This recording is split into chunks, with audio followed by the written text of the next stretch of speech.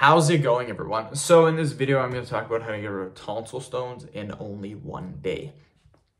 So before I get started, please subscribe to my channel if you haven't already. I do appreciate the support, helps my channel grow. Please follow me on Instagram, dylanberg999. So a tonsil stone, what normally happens is they're pretty deep inside the throat and they're actually pretty hard to get rid of. So a lot of people, what they'll do is they'll take their finger and they'll try to dislodge it using their finger. This is actually really bad and actually pushes it farther into the throat, making it harder to dislodge it. So never use your finger, never put anything inside the mouth trying to dislodge that tonsil stone. Never do that, ever. I'm gonna show you a method, two different methods on how to get rid of it. So the first thing that we wanna do is you wanna cough really, really hard. So most people, when they cough, they do this. Right? Like that's a normal cough. That's what people do. This is what I want you to do.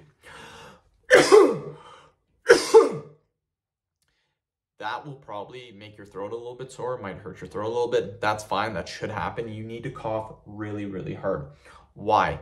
Because when we cough really, really hard, we're contracting the throat. That's why it hurts a little bit. You're really, really, really contracting the throat. That contraction is what is going to dislodge that tonsil stone.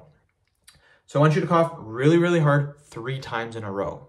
So 3 times in a row, cough really, really hard, 3 times in a row.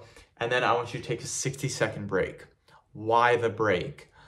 Because what we don't want to just cough nonstop, because that's just going to contract the throat. That's not actually going to dislodge it. It might, but it's just going to contract it. We want to contract it, then we want to relax the throat. So contraction, relax. So cough really, really hard 3 times. Rest for 60 seconds. Do it again 3 times. Rest 60 seconds.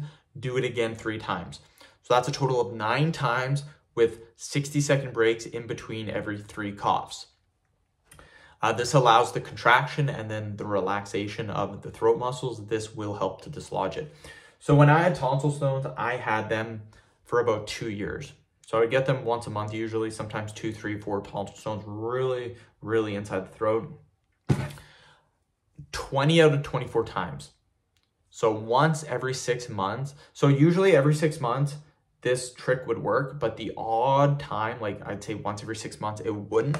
So I would then move on to the next trick, which is a salt water rinse. So 1 tablespoon of salt, 1 cup of warm water, not hot water, warm water, mix it together, and then gargle like this, and then spit it out. Repeat the process until the water's all gone.